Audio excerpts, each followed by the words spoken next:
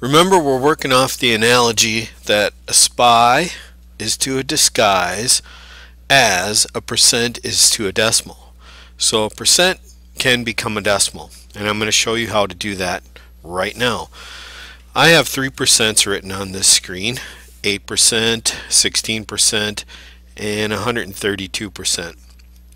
The process for converting a decimal to a percent is actually pretty easy.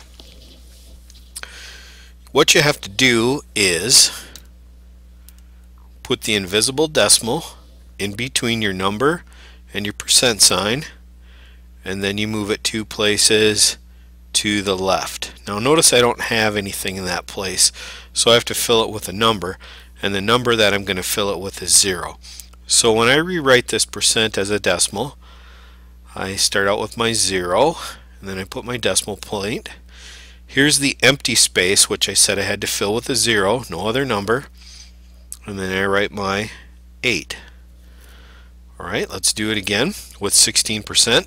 The first thing we do is place the decimal in between the number and the percent sign.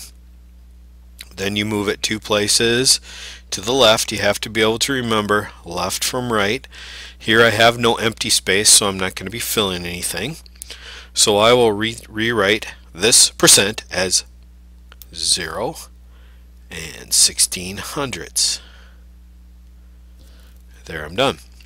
Final one, again, always the first step, make that invisible decimal point visible.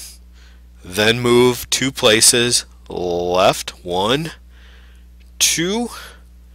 We will rewrite our number, and it is going to be 1 and 32 hundredths. Okay, so that is how you convert a percent to a decimal. It's very easy to do. Step 1 is to put a decimal point, make it visible in between the number and the percent sign, then move 2 places to the left. Alright, remember your analogy. A SPI is to a disguise as a percent is to a decimal.